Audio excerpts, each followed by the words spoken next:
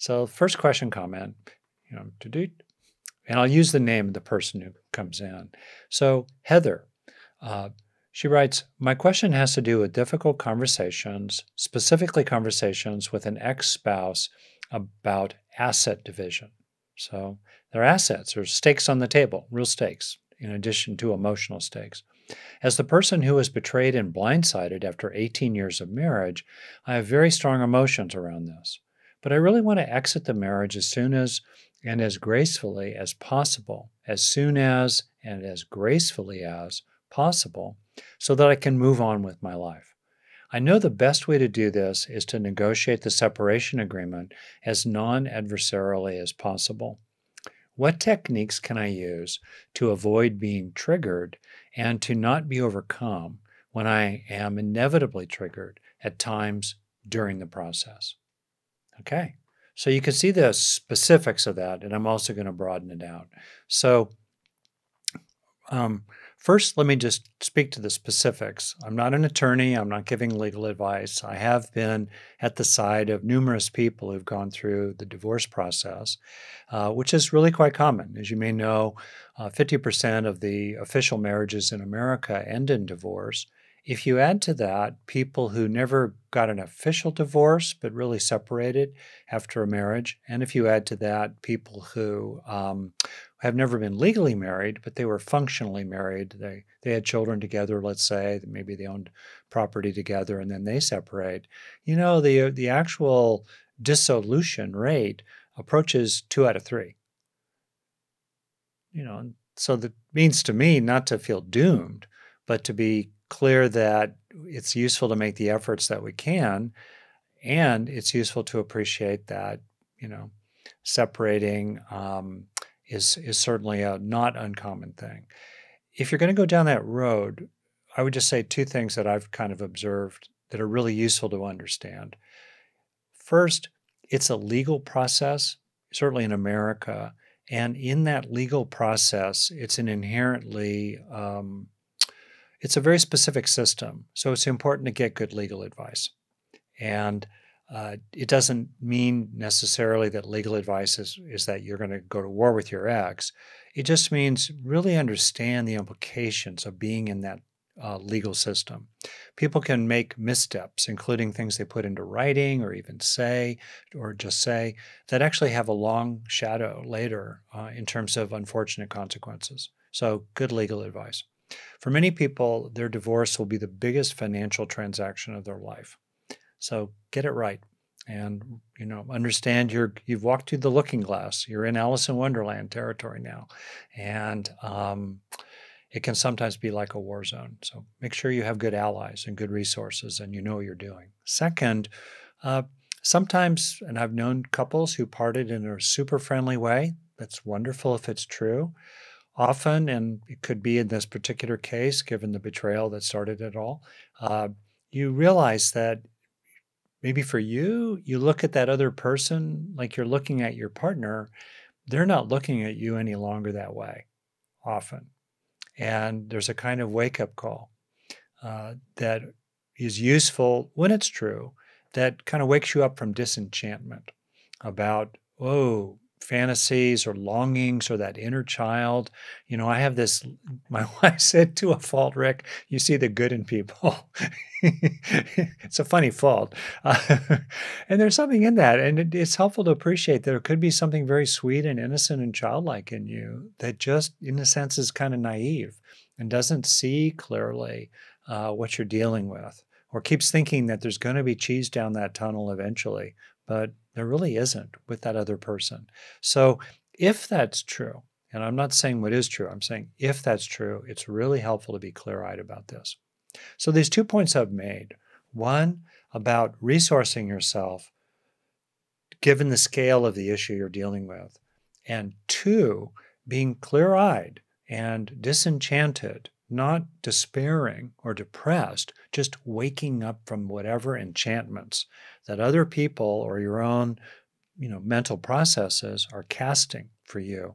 Both of those are really useful things, especially when you're dealing with something significant and difficult. Very often as a clinician, people would come into my office with issues at this level, but resources at that level.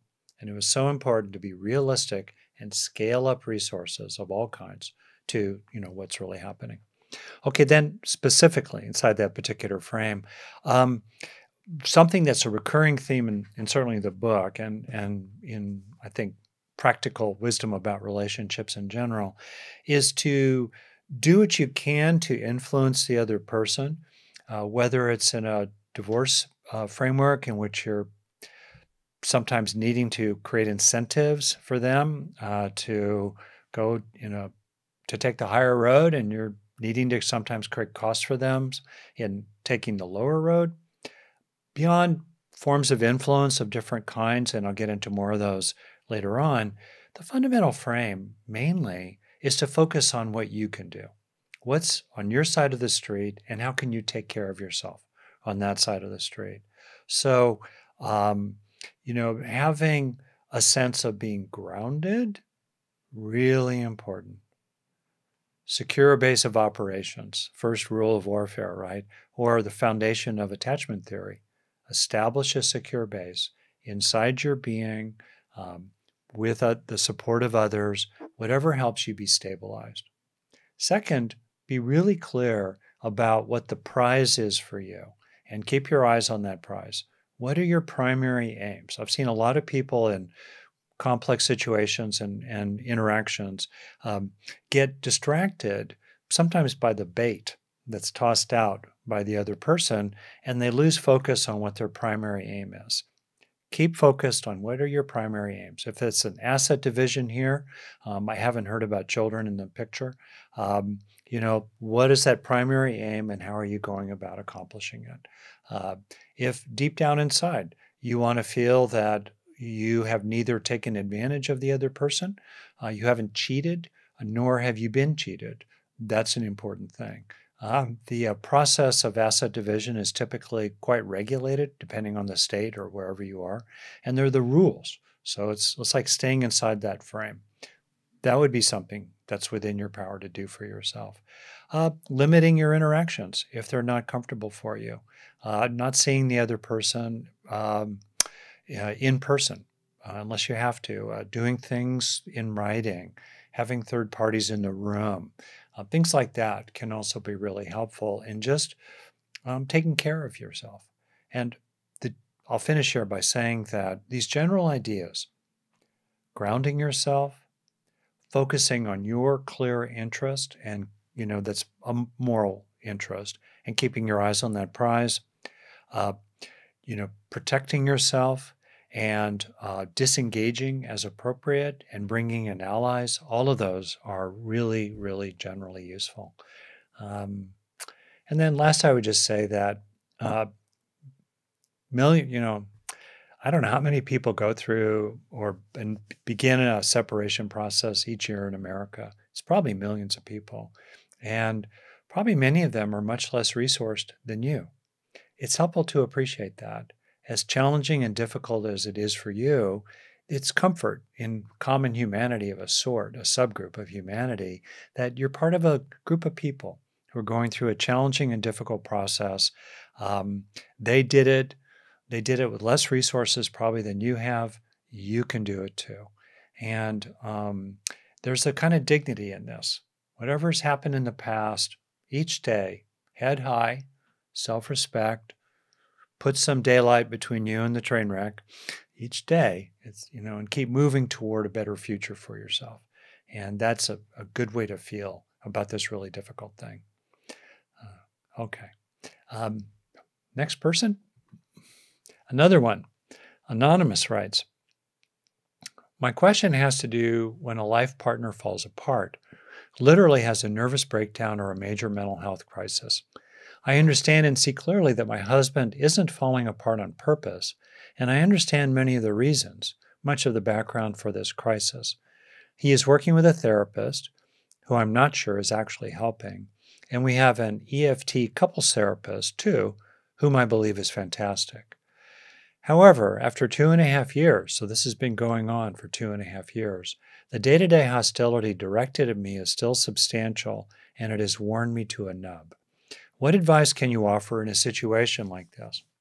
I really don't know how to stay married to someone who is so out of his mind in ways that are very detrimental to me. And also, I am not comfortable abandoning or leaving him when I believe that it's not his fault. In other words, would I leave my husband if he developed a brain tumor or cancer? Would I be willing to divorce him if he developed Alzheimer's? So you could see there's a lot in this particular question. And I'm really glad to start with, big stakes questions, high intensity questions. So first off, there's the question of duty to others, duty to self. And I find that so many interpersonal issues are in some ways ethics issues. And I don't mean to get philosophical or complicated. I just mean to surface or to foreground a key element in the mix, which has to do with thinking clearly about our own integrity, our own inner integrity system, which is distinct from the outer integrity system that we've kind of acquired often through our childhood experiences in our culture, the shoulds of other people. And that outer integrity system overlaps with, often, the inner integrity system. Sometimes it's wildly divergent. It's like two circles that are far apart from each other, almost at odds with each other. And sometimes they're completely congruent. But it's very helpful to make that distinction between what are my inner values, and distinct from the messages I've gotten throughout my life about how I ought to be, or a person like me, how a woman, for example, identified as a woman, ought to be, or how a man, male identified, let's say, ought to be, or a good daughter ought to be. Get a little breathing room between those oughts and keep looking at what you really, what your integrity system says. So there's a question here about, what do we owe them? What do we owe ourselves? And these are tough calls. I can't tell you how to make the call, but I do think there's a call to be made. And I also think that when a duty to another person who is willfully acting in certain ways, this is not someone who's, in the account, is demented. This is not someone who's had a brain tumor or an injury that has catastrophically damaged their functioning. This is someone who is making choices, honestly. And this is someone who is, I suspect, not directing so much hostility at other people. And at what point does the grinding impact on yourself amount to a tipping point for you? And I can't tell you where that point is, but I just want to raise the question of whether or not your duty to yourself is at least as significant, if not even more significant, than your duty to that other person. Now, I think there's a particular exception in my own moral calculus, which has to do with duty to children, and duty to others, that are really vulnerable in society. But generally, though, I think that we, as a moral principle, have the greatest duty to those over whom we have the greatest power. And guess who you have the greatest power over? It's your future self. Who will you be in the days and weeks and years to come? So that's the first one. Second, as I talk about in the book, lots of practical length. Often it's helpful to be in a process when there's a collision of wants. At some level, this husband wants to be hostile.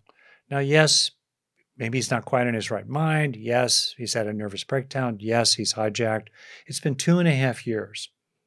So there's the force in him that is hostile. Then there's the other person, the person who asked the question, the wife, I believe would be an appropriate term, who does not want that hostility. Okay, collision of wants. Now what? That's the actual structure of so many interactions and issues in relationships. When we both want the same thing, living is easy, right? In the summertime. But when we don't want the same thing, That's where it starts. And it doesn't mean it's the death knell of a relationship. Many parent-child interactions have to do with a collision of wants, and then they get managed, hopefully well. Okay, so in the frame of two people who want different things, it's really important to discover whether you can make an agreement. And to frame it in the form of requests from now on. People argue about the past. There's a place for that a little. I often find it unfruitful with people because they're just not going to agree about what happened or what it meant. And often there's one party who, they would not agree that the sun has risen today, if it meant them admitting that they were wrong about something. So, but the future, you can make agreements about. But then you discover, is your partner willing to make that agreement? So let's suppose you really, really try to make concrete agreements, perhaps in the frame of the couples counselor. So there's a referee in the room. Your partner may make an agreement or refuse to make agreements. If your partner refuses to make agreements, or if anyone in a significant relationship with you refuses to make reasonable agreements about how they treat you, that is a major red flag, minimally an orange flag about that relationship. How do you go on getting hammered every day, right? Also, if someone makes an agreement, says, "Oh, okay, I won't do that anymore," or "Oh, okay, I'll always start with this," and then they just blow it off, and then it becomes clear over time that they have actually no intention of keeping their agreement with you. It's kind of stunning to realize how many people will say the right things, especially in the therapist's office. I've seen that. But really, they don't care. They're not committed in their heart. And it's shocking sometimes to appreciate that someone that has mattered a lot to you, you don't really matter that much to anymore. That's disenchantment. It's painful. There's grieving. But to me, the foundation of any kind of effectiveness in the world or well-being or healing inside is truth.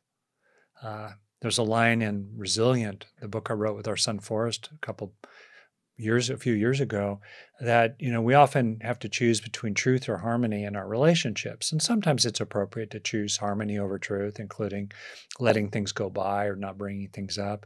But around big issues and in important relationships, very often people who choose harmony over truth repeatedly end up having neither over time. So if you've got a partner who just says they're going to keep an agreement but just won't, at some point it's important to start to realize what you're seeing. I think there's that line from Maya Angelou, right? When someone shows you who they are, believe them the first time. Believe them. So now let's suppose you've got a partner who is hostile. You care about them. You have a lot of loyalty to them. I mean, that really comes through the question, which is really touching. And they're, if you kind of project the trend line, that's another thing. The best predictor of the future is the past. The next month is really likely to be like the last month with that person, especially if they don't demonstrate a learning curve or a willingness to make agreements and keep them. What's their learning curve? What's the force of the tendencies inside them? What's the level of commitment to taking a higher road? If you assess that, it's tough. So what was that last word? Let's see. I just see something. I don't know. Margot. Oh, sorry. People who choose harmony over truth over time often end up having neither. That's what I said. So, okay, what to do? Here, what you might do is take a break and take a big step back. It's helpful also in relationships to appreciate their kind of scripted nature of many interactions that have a kind of equilibrium. In other words, and sometimes what's helpful is to break the script. So in this situation, I would imagine that the husband is getting a lot of payoffs or secondary gains in the therapeutic lingo from what he's doing. It has a reward value for him in some ways. Well, one thing you could do is to disrupt that reward value or disrupt the typical sequences that lead to that hostility. Maybe implicitly the husband or explicitly has some requests for you. Uh, okay. Or maybe you can just understand, aha, uh, this person is going to take issue with the least thing. So as best I can, I'm going to eliminate anything they can take issue with. Aha. Or this person is going to rebuff and punish any of my bids for closeness, including vulnerable self-disclosure.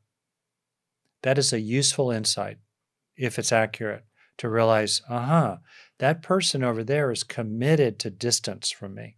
And so anything that smells like a pursuit of them or an appeal to them to come closer, they're going to cut off and even punish to try to teach me not to do it in the future. They may not even be doing this particularly deliberately, but that's the functional driving purpose behind what they're doing. So you always want to look at what's the function, what are the payoffs that are being served by certain behaviors. So what a person can do sometimes is disrupt it. Now, maybe that disruption looks like, if you can do it, moving out of the home for a while, or going on a week-long meditation retreat, or just a long drive, or spending a few days away with a friend. Some kind of disruption and some kind of distancing can help.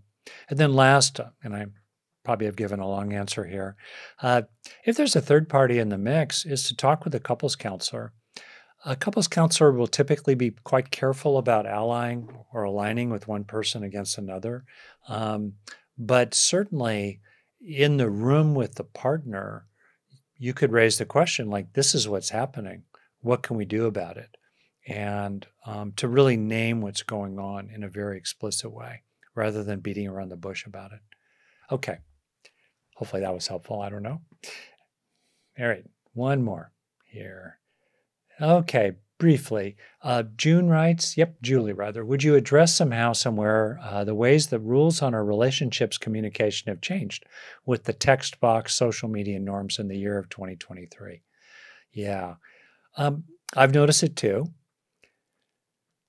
We become used to a certain kind of relationship. Millennials, Gen Xers, they're very used to connecting through texting, and that's how they feel connected. People of my generation, it seems so distant. And certainly in our biology, we long for eye-to-eye contact and touch, which has been disrupted as well in this time of plague and other illnesses. So what can you do? One thing I find that's helpful is to really regenerate inside myself the feeling of connection, deliberately. Bringing the person to mind, even if I just got a text from them, seeing them. You could even look at a picture of them on your computer or in your wallet or on your wall, so you feel closer to them. That's a thing. Also, look for ways to get the kind of contact you do like, perhaps in service opportunities like volunteering in a rescue animal shelter, or being involved with others in some kind of simple common cause that's not stressful or draining for you. That can be nice. Deliberately being more available for contact with others, because others often long for contact too. Being able to sustain a conversation for a couple more back and forths with a person next to you in line waiting to get your coffee, let's say somewhere. These are things we can do. We can also make specific requests of people that are a little distanced. I'm going to get to another question related to that in a second, the final of my 4. And just ask them, hey, you willing to get lunch sometime, or a cup of coffee, or spend half an hour on Zoom? Yeah, I know it's Zoom. It's not one-to-one. You can't touch them or smell them, but you're still, you can interact. So I think that's what I would think. We just need to be more resourceful. But I think in a lot of little ways, we can deepen our felt sense of connection with others, even in this time in which a lot of relationships are a mile wide, but only an inch deep. All right, last one. Patricia asks, I would appreciate some advice on how to approach a communication issue with my 35-year-old son. He's a busy doctor, and we talk at most once a month. I mentioned on a recent phone call that I was sad that we didn't have that close communication that we used to. His response was, well, sorry, but I can't make that right for you. There seems to be a fine line between expressing feelings and someone interpreting them as you asking them to take care of your feelings. I have some judgment about what I perceive as a lack of compassion or curiosity about my feelings from him. Can you address this, please? A lot in that, including for, you know, aging parents. I'm in it. We have a 35-year-old son and a 32-year-old daughter. And we'd, of course, welcome more communication with them. My wife and I, even though it's fairly robust, 1 or 2 times a week, I think at least. But even then, we want more, of course, and all the rest of that. What do you do? A few things here. One, the person flags this wonderful distinction between sharing your experience and being critical or making a request or demand.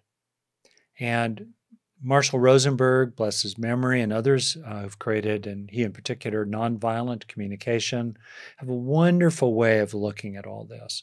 I recommend my book, about this kind of thing, and also Oren J. Sofer's book, Say What You Mean, which is a lot about nonviolent communication and the details even of how to do it. So it's particularly helpful with someone who is defensive, maybe, and vulnerable to feeling criticized, like the son here, I think, to lead with, this is not a criticism and it's not even a request. Just hypothetically, in your own way, something like, it's so nice to talk with you. I know you're really busy. I know you're a kid. You have a life. I know you're an adult. I know you have a life of your own. I get it. And I really like talking with you. And, it's true. It's just true that I miss you. And, it would be wonderful. Yeah, I'll just leave it at that. I miss you. That was pure experience, right? No criticism, just fact. I miss you. I'm your mom. I love you. You're my special son. I miss you. See how clean that is? Now, he might take issue still, but it's clean as a whistle. Maybe after he responds to that in some way, you potentially might offer a request. Again, in your own way, something on the order of, well, yeah, thank you for that. Let's say if he was reasonably nice about, I miss you. I know you're super busy. I don't want to be a bother. I just kind of wonder what would enable you to be comfortable maybe talking with me twice a month, 20 minutes each. I promise I won't do more. I'll put the kitchen timer on. I won't take more. Fear not. I'm not an emotional vampire. Lighten it up with a joke, maybe. What do you think? What would enable you to do that? Would that be okay? See, that's a request. There are different ways to make requests. Your style might be a little different. Maybe you could improve on what I just ad-libbed there. That's a request. You see, there's no demand in it. There's no criticism. There's a lot of room around it, but it's an unmistakable request.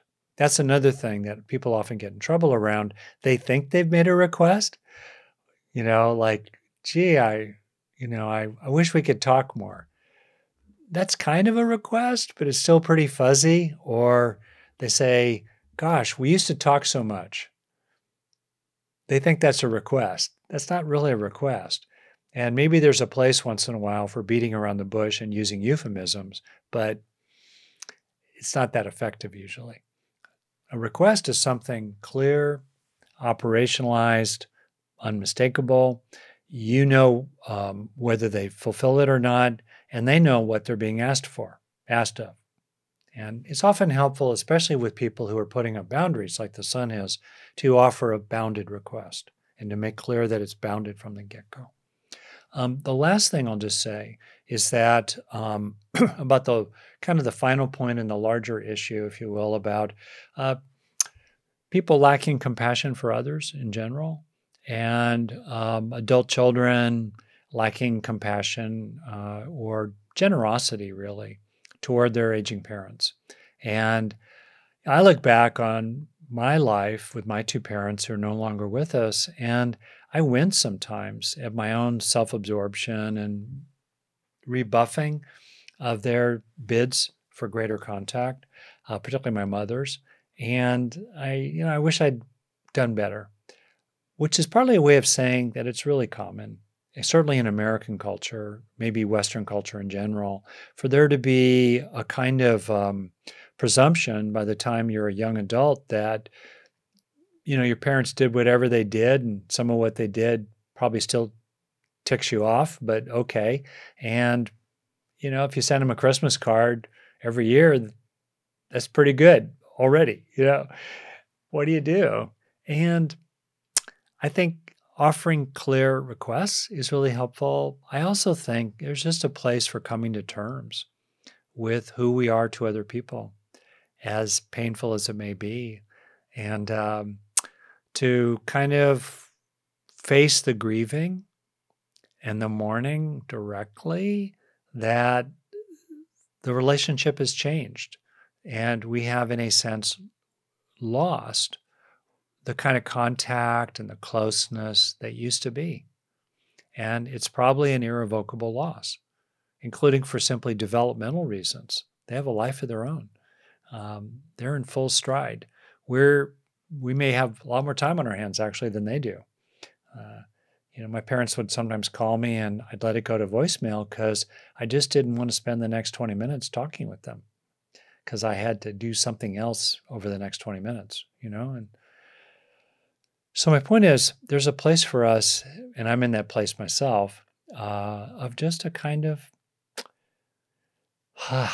you let it land, that it's real. It's almost like the Kubler-Ross stages, of dealing, in her case, with facing death, but more broadly, where we kind of go through disbelief and then anger and then bargaining and despair.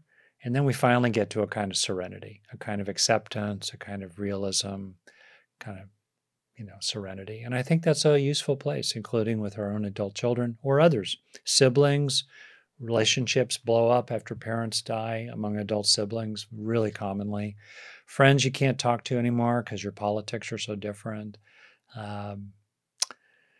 People who blow your mind, how inconsiderate and ungenerous and irresponsible they are. Many people disappoint.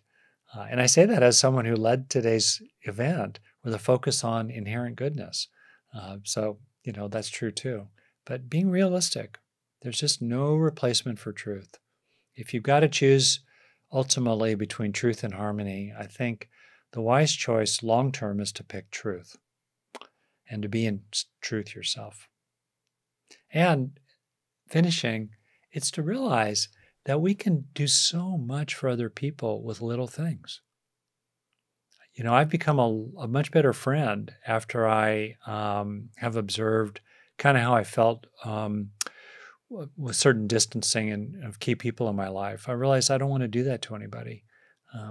Just a minute here, sustained eye contact there, deep listening for a couple minutes can really do a lot for other people. Taking the high road all the time really do a lot. We can help people a lot by just letting them know that we see them. They do matter to us. And, it's just a quick email or it's just a 20-minute chat once a year. But it's real. You catch up or you have lunch once a year with somebody. You're catching up, but they matter to you. Okay. All right. Good. I see hands. So I'm going to shift over to Robin. Hi. Hey there. I'm getting your book today. Didn't read it yet. So I'm assuming it's more about husband-wife relationship, but I believe it can apply to any type of relationship, like personal relationship or business relationship. My question to you is, I don't know if we have one in America, but I would love to build a bridge to love between their culture and hearing culture as cultural relationship. When we have that, then cross-culture community, and then cross-culture business, because we have unhealthy relationship between deaf and hearing culture for over 10 decades. Do you know anybody that does that in America? Or maybe you, I don't know. I do not know. anyone. I saw a movie recently that I'm sure you know about people in the deaf community. It was a beautiful movie, and I looked into so much of the information behind it, and I was very touched by it personally. Uh, I do not, unfortunately, Robin, I do not know. And what you're saying is very important, both about people who are hearing impaired and not that it's the same as, but realizing that many people are dealing with something big that maybe I do not know about, right? And it could be some kind of, like a physical thing they're dealing with. It could be a recent loss. It could be they just had a big argument with their 35-year-old doctor son who is busy, doesn't have time for them. It's very helpful to appreciate that other people, everyone, one way or another, I'm not making things equal. I'm just saying one way or another, everyone has a struggle. Everyone has something, often a lot of somethings, and to try to take that more into account. Many people have observed that American culture and maybe Western culture is getting increasingly narcissistic, self-absorbed. And I just think morally it's good for the world and ultimately it's good for oneself to keep looking outside of our own bubble to take more into account, about other people uh, who have to take into account things that we are not aware of initially. So anyway, I appreciate that, Robin. And I wondered, did you want to say more? I believe it's so important. When you have a healthy relationship, I mean you have a healthy communication. And between deaf and hearing, they have a feel of each other, and they also have English about each other. And also they have negative attitude because they are the opposite, different culture. It's because of the language different. English spoken language and sign language, American Sign Language. But I would love to have a global culture, but I want to start American first, then later global. But I'm trying to find my way. Maybe I could talk to you later to guide me. I'm just trying to figure out how to get started. I'm not really sure. Maybe I'll read your book. They'll answer your question later or something like that. Yeah. Um, well, Robin, I really appreciate you bringing this up. And please contact me through my website. There's a contact form. It'll go to me, and I will tell you more about what I will say to everyone here, which is the Global Compassion Coalition that I started that is really developing. And a very important part of it uh, is to really include, which we're committed to, people who are grappling with one, I am searching for, I hope it's the right term, it's okay, an impairment of some kind. That's so important to include. So if you write me, I will involve you in that because I can tell already that we need your help. Okay? Will you do that? Good. Yeah, one thing. I don't, as a deaf person, I was born deaf. I don't see myself disability because disability means you're not capable. I'm capable of doing anything. That's right. Or it's the government language talk about deaf people disability. That's my opinion. Yeah. What word would you use yourself? Well, but you either say deaf or hard of hearing. You have to ask that person what they prefer to be called. Right. You don't call, yeah, that's very good. So rather than a general term like disability or impairment, just avoid that terminology altogether. Or hard of hearing. Yeah. People prefer. Yeah. And just be specific, but not call it a disability or an impairment or a handicap or any of those other words. That's it. Thank you. That's really helpful right there. Well, if you talk about deaf people, they will be called deaf and hard of hearing.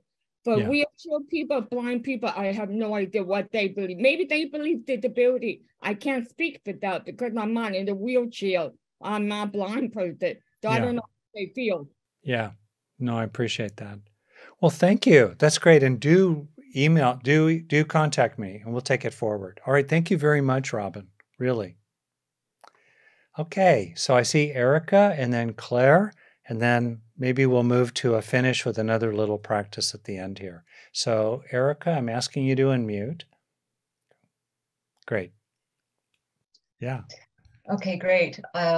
Thank you so much. I'm so grateful that I'm talking to you and with the whole group here. What a wonderful group. So I timed it. This is a 75-second question. Are you ready? I'm ready. Okay. I wrote it down so that we could be brief. So I struggle in situations where the other person can be unresponsive. It's like a fear of an abandonment thing. So the scenario that I'd like to introduce is that I live in the country, and out here, generally, men's words tend to be more they have more say, and stoic communication is really respected. I'm not a man, and I communicate quite openly. And my landlord, who I share a community with, hasn't been responding to texts since I asked him to clear the snow differently than he was doing it. So I initiated this conversation. Now I'm having reduced communication. So I'm feeling kind of ostracized and a bit disempowered. I wanted to share that I have read assertiveness books. I'm through some PTSD therapy, and I've also taken Oren J. Sofer's nonviolent communication training. And what I'm coming to you with is that I don't feel they emphasize when to back off versus when to try harder or when to let it go and not engage. I tend to always be on the edge of adjusting, trying harder, doing all the things. So to close, I feel unsafe sometimes because I'm worried that they don't want me here, because maybe now I'm weird because I've tried to communicate with them. And maybe the house issues won't get attended, or I'll be kind of like silently pushed out of the community, which does happen. And so I'm having trouble to differentiate between his unresponsive behavior and kind of my sense of like, here's the cat wants to join. Between his unresponsive behavior and my fear of having a lack of belonging. So I'd like to resolve it through communication, but that seems to make things worse. And I have so much communication education, but none of it's telling me when to be stoic and less engaged. Wow. Yeah, there's a lot in that. And your cat's really sweet to see as well. Well, let's see here. So if I follow you right, what strikes me is the almost universal dynamic between people in which they're seeking an optimal distance. And for some people, given their culture, their optimal distance is 50 miles apart. Even when they're in the same room, across the same table, eating dinner, right? Other people, their optimal distance, you could just talk with them. They start moving closer to you. I have a friend who comes from New Jersey. He's very relational, and he always wants to get close and interact. And I'm more introverted. I'm like a friendly introvert, so we're kind of managing that. And I spent my first 10 years as a therapist doing unconditional positive regard with my clients, and a certain kind of client, it never worked because the warmer I was, the more distant they were. And I thought, I just have to be warmer. And they would then get more distant because I realized that my warmth was, as I said earlier, it was like a bid for contact. And that bid for them was provocative. And it just, even unconsciously, they just wanted to back away from it. Right. So I think paying attention to that subtle dance and watching it. I was in a meeting earlier today with this guy on a team. We're on a Zoom call, and I've started to notice that every single time I say anything, like I'm the boss of the team, right? If I say anything that's sort of personal and vulnerable, and he will very quickly bring up something unrelated, like Spock, letting me know that the landing craft needs more gas or something. I don't know. And here I'm just sharing something from my heart, and he's going to suddenly tell me about a gas gauge. That's his form. He distances. So what to do about that? I think playing the long game to win is really smart, where you just start to watch people. And if I may I don't know if this is true, but I think inner calm is really a good thing to cultivate, which is a tricky thing if we have a history of trauma and also by our nature, maybe some insecure attachment, anxious attachment, maybe. And also, if there's a history here, we're vulnerable to feeling ostracized, like dismissed, an outsider. And a lot of that can be kind of in us. And just that inner churn, as normal as it is, can be read by a certain kind of stoic man as alarming or bid for contact or and so not that it's your fault. I'm just being incredibly pragmatic, right? And just think, oh, okay, going into these as best one can, super calm, really calm, calming, mellow. That's an interesting thing to pay attention to. Not suppressed, but just easy, mellow, and doing that inner work first. So I think about that. One last thing, and then I'll let you unmute, and then we'll keep going with Claire. So I'm going to ask you to unmute, and I'll just finish my point here. So I find that it's often helpful to do things like making requests, like I said, in a very gentle way, kind of simple, bounded request, easygoing. I also think at the end of the day, you have rights and needs, and you're weighing whether it's time to lose another battle to win the long-term war of keeping the peace. And as a guy who came up through the human potential movement, I was a total non-communicator. Then I landed in the 70s and 80s, just full throttle communicating. I'm now swung more toward the middle, where I realize a lot of people, they can't communicate. For whatever reason, they can't do it. They won't do it. And attempting to get them to do it creates issues because it's an aversive experience for them that you're asking them to engage. And so there's just no gain and just pain. There's only downside in trying to do something. So that's on the one side. On the other side, sometimes there's certain things that are just really, really important. And they're important substantively, not because they mean that these people like you. They're important because, the roof is leaking and there's black mold in your bathroom and it better be fixed. It's like that. And so you kind of weigh that. And just last, sometimes, I think a lot about relationships is about selection. Who are we selecting? And sometimes we can't select. We're stuck in certain situations. But often the solution to relationships problems, after you make skillful efforts to improve them, is to find a more capable and competent relationship partner, a more capable and competent landlord, or not a shared dwelling situation sometimes. I'm not saying what you should do. I'm just naming that sometimes that's what we have to do. Okay, what do you think about what I'm bringing up here, Erica? And then I'll keep going to Claire. Yeah, I'll be brief. I really appreciate your inclusive response. I'll watch it again. I think it's lovely. I also used to be a very stoic communicator, then learned to communicate at 150%. And now I'm trying to find the middle.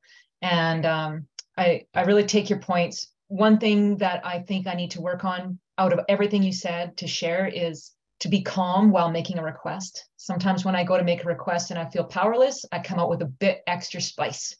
So I need to work on that and find middle ground with still the power to make a request. And that's a real growth edge for me. So yeah, I had one more thing that was just in my mind, and we're just meeting each other, and I'm kind of intuiting and so forth. But tell me if I'm wrong, but I can just feel your goodness, and your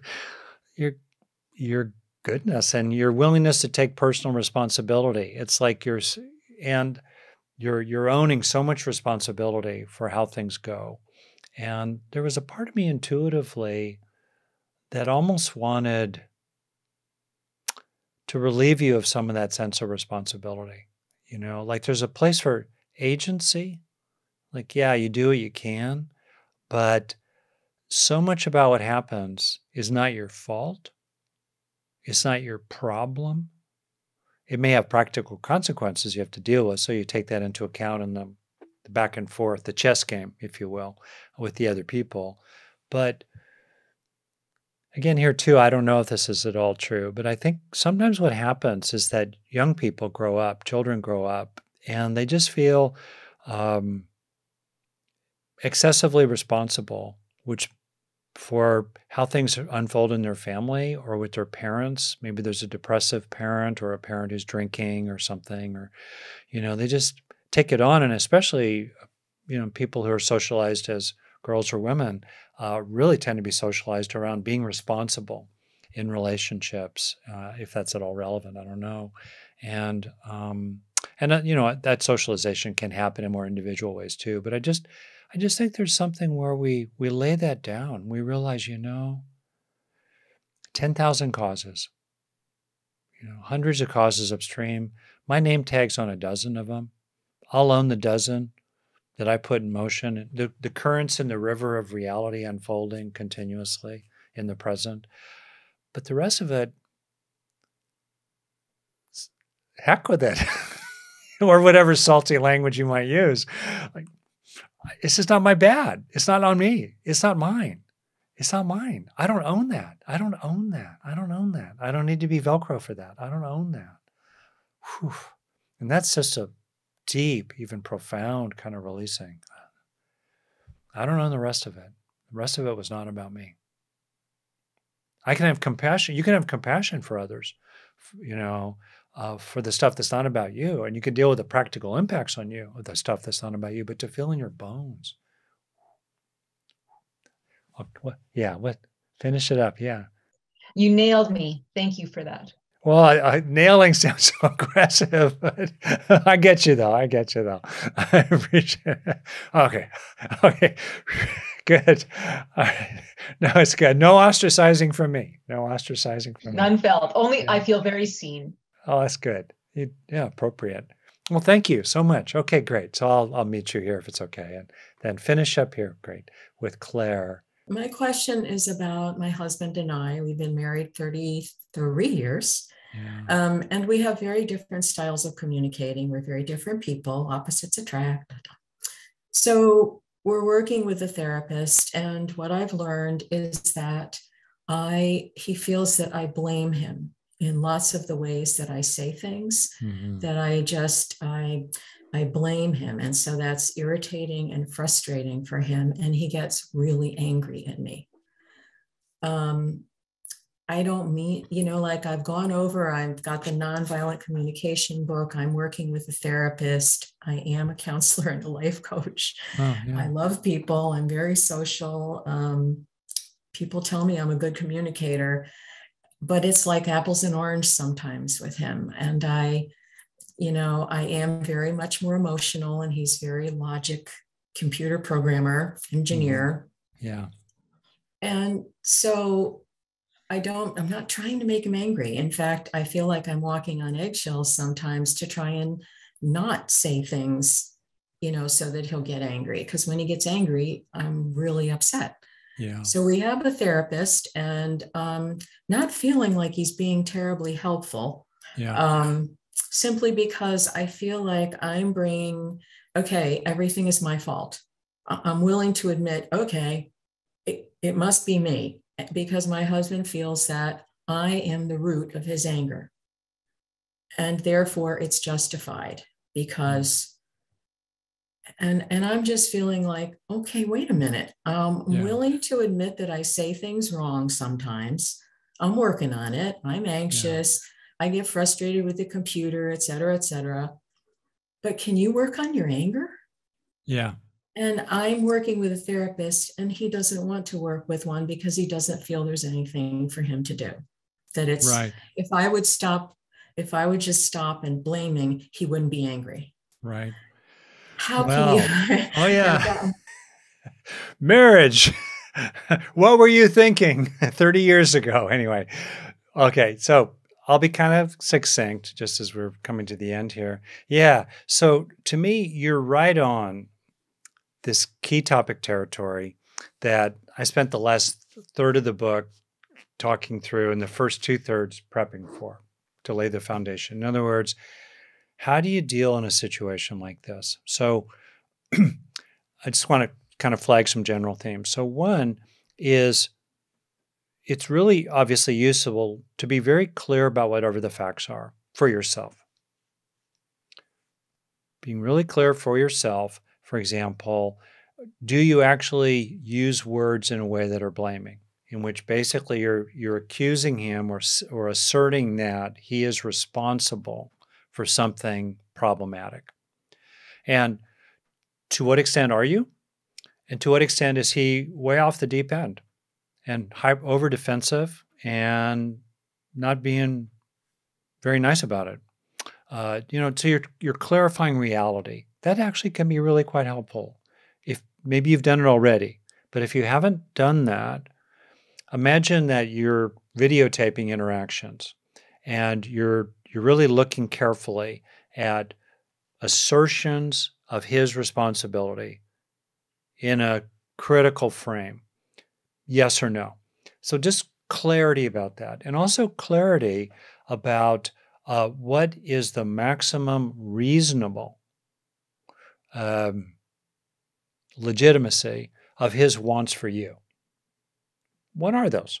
Just really, and including as concrete as you can make them concretely. And then one thing you could do is decide for yourself. I call it unilateral virtue. Decide for yourself for some reasonable period of time, measured in weeks, not years, like a few weeks in a row, where you will just quietly, and it's one day at a time, it's 1 hour at a time, you will just quietly go to zero on whatever you consider to be reasonable and legitimate in his request for you, right? Just go to zero. Don't do it. It's really a kind of amazingly powerful to just go to zero. Very often the other person doesn't even notice it, which is so annoying. But usually within a few days, they start to notice it. You just make yourself go to zero. I'm not letting him off the hook at all. I'm just saying this strategy, if you can do it, takes discipline and clarity, is very empowering for us because now you have agency. Instead of trying to get him to change something, you're exercising agency over what you can change, which is you are removing any legitimate cause for complaint about you. You're removing it. It doesn't end your all. I just wanted to, Yeah. if you could just clarify this go to zero for me. I'm not quite sure I'm understanding what that would look like. Oh, let's suppose that, because he's a computer person, let's suppose that it bugs him when you get frustrated with a computer because he assumes you're criticizing him when in fact most of the time you're just frustrated with the computer. Okay? So it would mean, okay, I, Claire, am going to go to zero expressed frustration about the computer day after day after day after day. I'm going to go to zero. I'm not going to let any of that leak at all. I'm not going to whack the keyboard. I'm not going to say a word. I'm not going to go to zero. Or with regard to household stuff, he's kind of messy. I'm sort of tidy. I'm making this up. I'm just not going to. Okay? I'm not going to say a critical word about his crud in the common area. I'm just going to go to zero. I'm going to not say a word about it. For example, a little metaphor here that's useful. If you drag your fingernail across the back of your hand, the first 10 times you drag your fingernails across, it's not a deal. 100 times it's starting to get kind of pink and sensitive. Your finger approaches the 1,000th time, the hand wants to pull away. Even though it's a little thing, he's become extremely sensitized to you and to certain things. The only way it's behaviorism 101, the only way to remove that sensitization is to go to zero for quite a while. So this stance that I talk about at some length in the book, it takes thoughtfulness because it's counterintuitive, right? But it basically gets out of the war with the other person and you focus on your side of the street entirely for days and even weeks in a row. I like this approach because it tends to lower the conflict temperature. It focuses on where you have control, which is over your own behavior, and it removes any reasonable basis for complaint about you. And over time, it puts you on the moral high ground to now make your own requests. Quite challenging since you mentioned the computer area, because I can be okay. I don't hit the computer. I do get frustrated with change because I'm not used to things and it freaks me out, and that freaks him out. So I can really work on that, but he's my go-to person. Dan, can you, and he's really good about, Dan, can you just help me with this constant contact thing? I can't see how to get the picture from over here to over there. He's fine with that because that's a specific thing. And if he can help me, he'll help me. He likes to help. Okay. But he kind of wants to have more, it's kind of grandiose about it in a way, though. So I don't really like asking him. Yeah. But so, all right, I'll try it. But here's the general it. approach. Yeah. When you're dealing with somebody like that and you want to stay married and there's goodwill, also alongside that, increase the positive.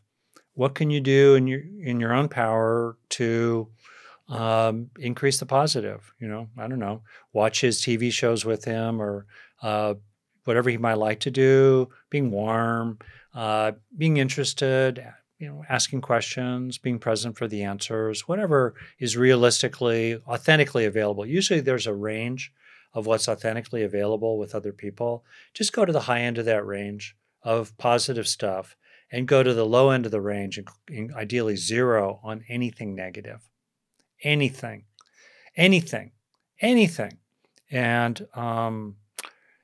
that actually, in my personal experience, typically with a couple, if I can get them to have 10 good days in a row, like if he gets 10 days in a row with you in which he's had no aversive experiences from his perspective, this means getting out of our own righteousness about how others ought to be. That'll come later. But we're laying a foundation so that when you get there, you'll be much more likely to be successful at it. Yeah. And just zero it out. They have no aversive interactions with you. There's no fingernail dragging across the back of the hand. Nothing. It's really quite, and I go into it a lot of detail. Okay, great. Okay, good. Yeah, I guess I'm happy to do that on my part. I guess when we're working with a therapist, my last thing is just, what can I've tried to say this, like, couldn't he work as you're asking me to do? I'm asking myself to do a lot. Oh, yeah. Could he ask himself to? Yeah. Right, exactly. So people put that in, and I want to be really clear. I've got 0 tolerance for men bullying women at all kinds of levels, and for people bullying in general. And I want to be really clear. I'm not at all trying to speak in the frame of, just swallow it or just, put up with it. No, I'm just being, okay, I hope that's clear. I'm just being pragmatic. And again, I'm not telling you what to do. You have to think about it. But what I'm hearing is that what you've tried to do hasn't worked well, right? You're not getting divorce lawyers, but you're not getting what you want. And it's a pretty typical dynamic in which one person is much more engaged with trying to improve the relationship, typically much more psychologically minded, and the other person's kind of reluctant and like, it's all your fault. What do you do? And the other person is kind of oblivious to entreaties. They won't go see a counselor together. They won't get a book like Oren's book or mine and work through it together. What do you do? That's the reality, right? And so for me, one thing that's quite helpful, I think, is to zero in on being crystal clear about what you see and crystal clear on what you care about, and make a plan for yourself. And one of the useful elements is this unilateral virtue approach, which then, as Stephanie Valen put in the chat, what do you do after 10 days, right? Or what do you do after, a few weeks in a row? And again, I talk about it in the book in great, in serious detail, like how to actually pin people down to agreements.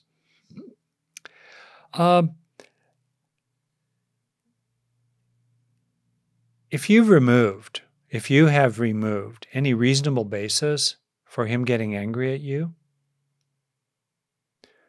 you're in a very strong position to make a really clear request from the heart. And there are things that help requests go well. I write about it as well. Speaking from the heart, being vulnerable about it. He seems very prickly about blame. He seems very caught up in logic and all the rest of that. And I think it's often the case for a partner who seems distancing is that they're distancing because they're actually so affected by relationships. And a partner who rebuffs responsibility, who is very deflective, it's because deep down, if they felt responsible for the distress of their partner, they would feel ashamed or very upset with themselves. So there's a defensiveness against that. So it's a way to understand sometimes people who seem superficially cold and distant and denying of responsible. They're actually really sensitive and excessively responsible for the feelings of the partner sometimes. So then maybe you get to a place where you think about a really clear request, and maybe the clear request happens in real time, where after 10 days or a couple weeks, you really can enjoy the bliss of blamelessness in that phrase. You really have been genuinely remarkable. And then you just say something. Just you make an observation like, oh, do you want this thing on the counter that he's left all cluttered because you're going to move stuff to cook? And he snaps at you. And then maybe you'd be in a strong position there to look at him with kind of dignity, slowing it down, and just saying, well, actually, I wasn't mad at you at all, and I wasn't critical. There was no criticism in my mind. It was just the question, did you want this thing? Because I'm going to move it so I can cook here. That's all. And then what does he do with that? And especially after a little sputtering, probably, you're like, well, honestly, I didn't have a critical thought in my mind. I didn't feel mad. I love you a lot. It's felt really good recently between us. And, it's trying to shake him out of his own scripts. And then afterward, it might be appropriate to say, honey, this is a little bit of an example where, I'm just kind of being me. I'm not attacking you. I'm not criticizing you. I'm not against you. I appreciate you. I love you. I'm so happy I'm married. And you just kind of, you get harsh with me. And your tone, I kind of feel sad. I kind of feel sad when you're like that. Whatever you do, I still love you, and kind of wish the next time you might give a little thought to, am I really being critical? Then then you go forward from there. You're then in the process, and I got to finish here, in which we're making agreements with other people. We're finding ways to talk about things. But all of that, I just tell you, and from personal experience, in my relationships, all of that, your odds are so much better of a durable change for the better if you've started by totally cleaning up your side of the street and getting days and even weeks in which you're no longer sensitizing, the other person. Yeah. And it's a much stronger position. It's counterintuitive. It might feel initially like, oh, I'm letting him win, or I'm giving up my rights. No, this is the strong thing to do. No, it's a win-win. Yeah. Okay, great. These questions, these interactions really revealed that there are things we can do, and so much it's about what we do. Thought, word, and deed. What you think and what you say. That makes the difference. And it's so helpful to know that there are things you can actually do that will make a difference. And it's important to be skillful about the things you can do that will actually make a difference for your own sake and that of other people.